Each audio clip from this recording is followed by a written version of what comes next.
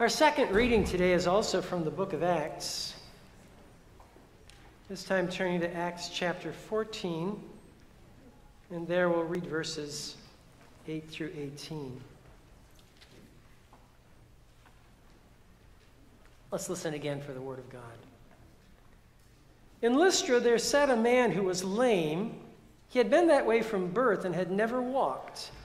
He listened to Paul as he was speaking. Paul looked directly at him, saw that he had faith to be healed, and called out, "Stand up on your feet."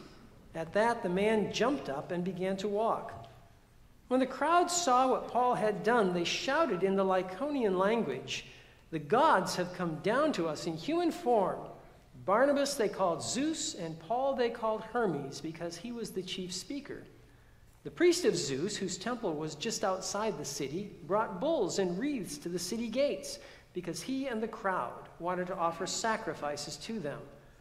But when the apostles, Barnabas and Paul, heard of this, they tore their clothes and rushed out into the crowd, shouting, "Friends, why are you doing this? We too are only human, like you.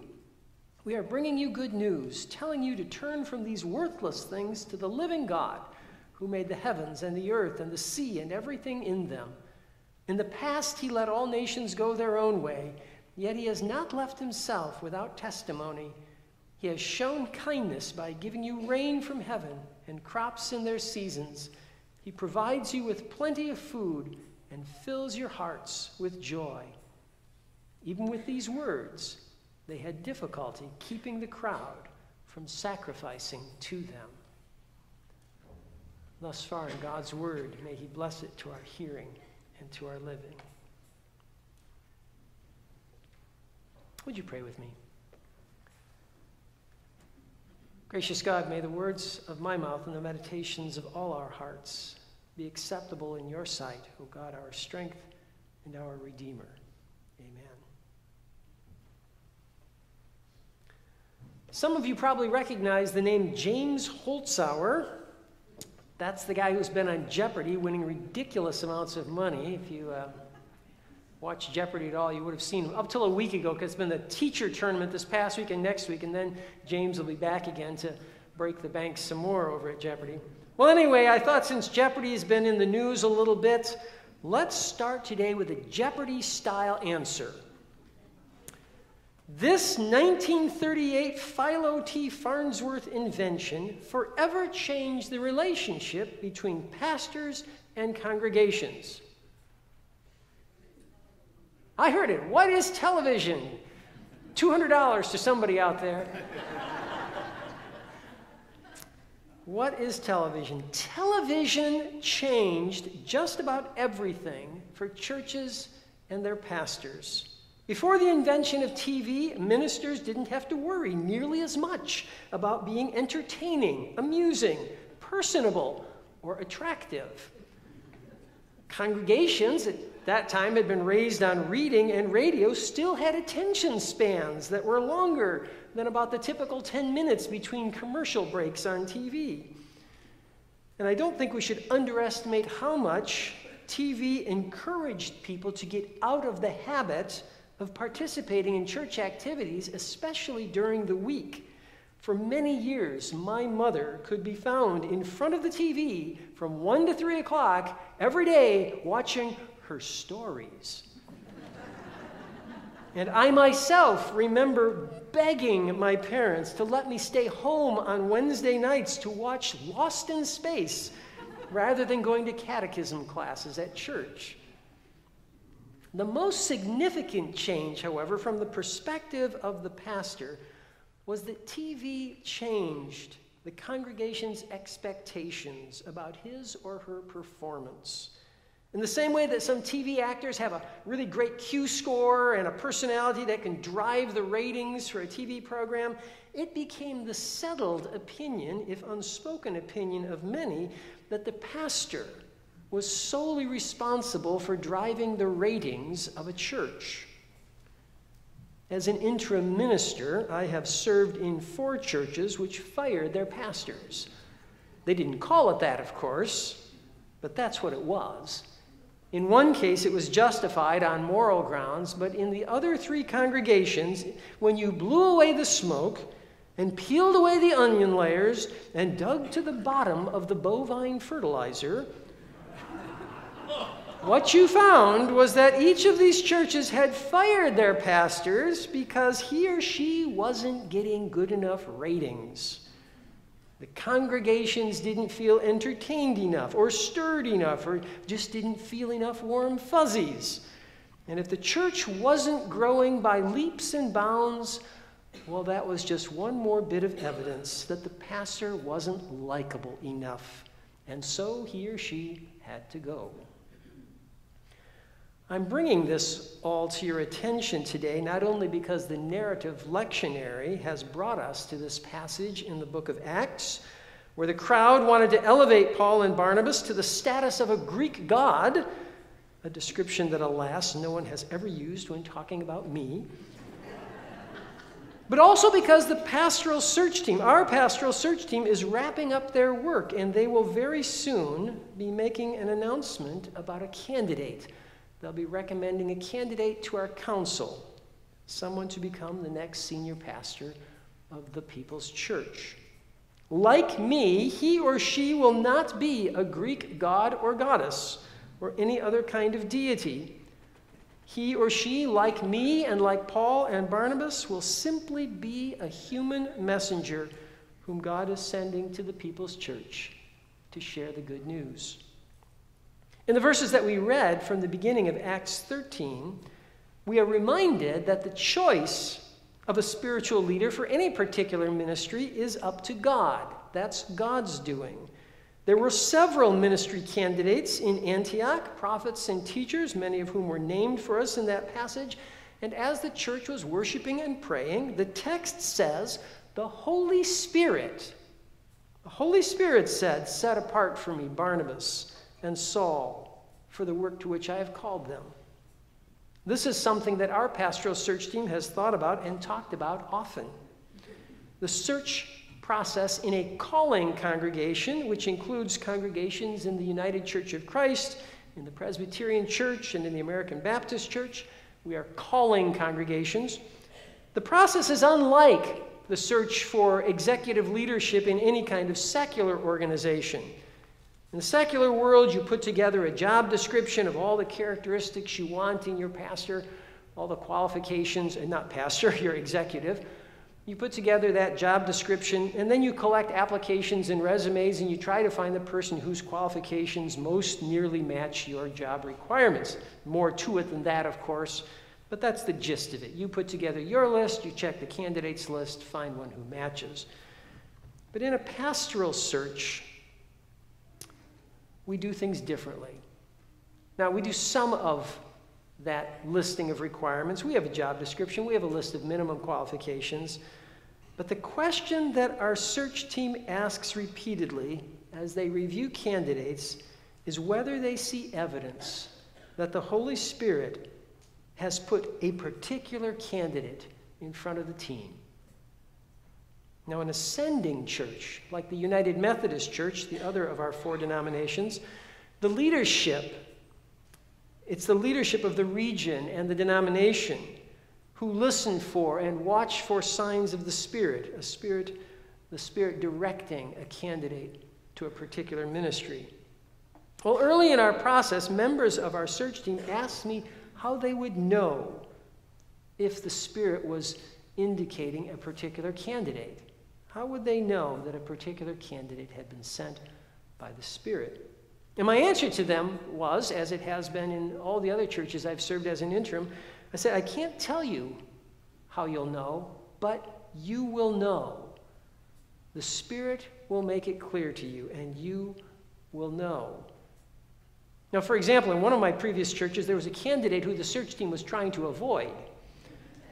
This candidate's name had come to the team by way of a member in the congregation. Somebody had recommended that they look at this candidate, and when the search team did a little research, they discovered that this candidate had lost his ordination 2 years earlier because of an inappropriate relationship with a member of the congregation. And so the search team chose to set his name aside. But then that same name came in front of them again, this time by way of a denominational executive out in California where this particular candidate was living.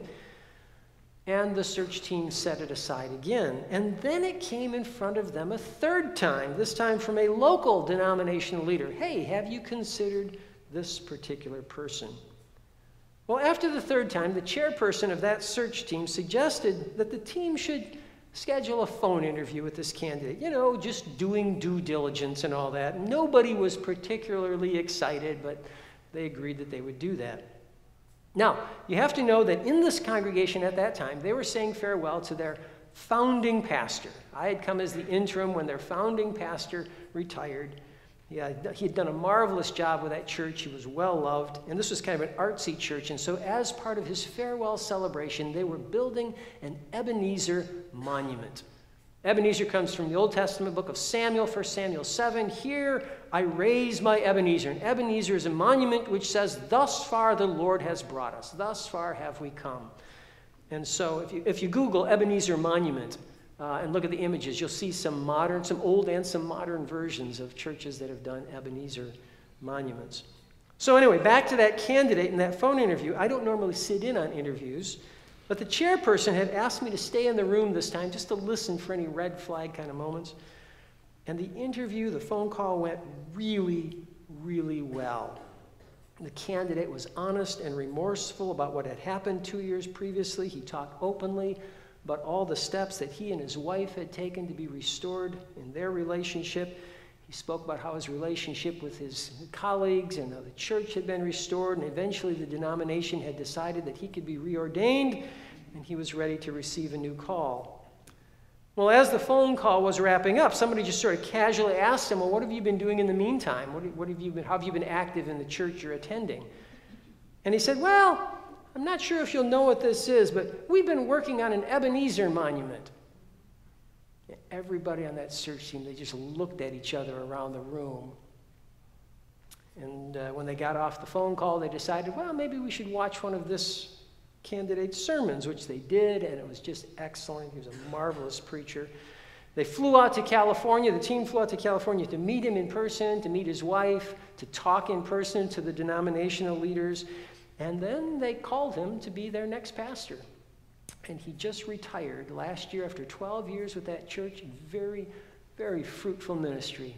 12 years with that congregation. So at any rate, the Spirit has all kinds of ways of letting us know that this is the person I'm sending you. In the verses that we read from Acts 14, we see what happened to Paul and Barnabas when they got to Lystra. As they were speaking, Paul saw a man who had been lame from birth and saw that this man had faith to be healed. And again, we don't know how the Spirit let Paul know that, but Paul knew that this man had faith to be healed. The NIV that we read says that Paul called out, but that's really not nearly a good enough translation. The Greek text says that Paul spoke with a megalephone. You can hear the word megaphone in there. Megalephone, which means a great voice. He spoke with a great voice, and what Paul said, was to stand up. And there again, the word in the Greek is so rich. It's a version of the same word that is used in the Greek to describe the risen Christ. So if you go to the Greek Orthodox Church on Easter, you say, Christos anesti. Christ is risen. Anesti means risen. And here Paul said anestethe, which is a version of that same word. It means rise up. He told this man to be resurrected, and it really was a resurrection moment for this man. If you were lame, could not walk in that day and age, you were as good as dead.